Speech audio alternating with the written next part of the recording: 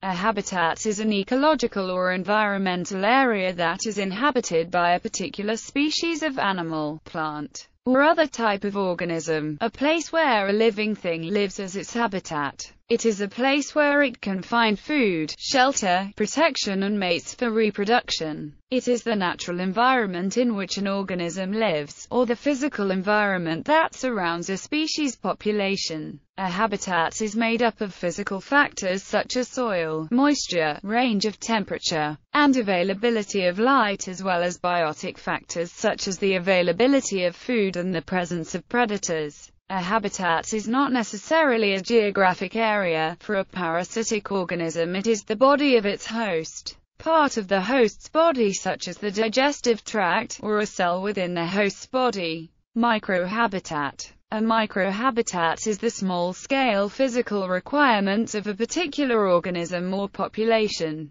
Monotypic habitat. The monotypic habitat occurs in botanical and zoological contexts, and is a component of conservation biology, in restoration ecology of native plant communities or habitats. Some invasive species create monotypic stands that replace or prevent other species, especially indigenous ones, from growing there. A dominant colonization can occur from retardant chemicals exuded, nutrient monopolization, or from lack of natural controls such as herbivores or climate, that keep them in balance with their native habitats. The yellow star thistle, Centaurea solstitialis, is a botanical monotypic habitat example of this, currently dominating over 15 million acres in California alone. The non-native freshwater zebra mussel, Dreissena polymorpha, that colonizes areas of the Great Lakes and the Mississippi River watershed,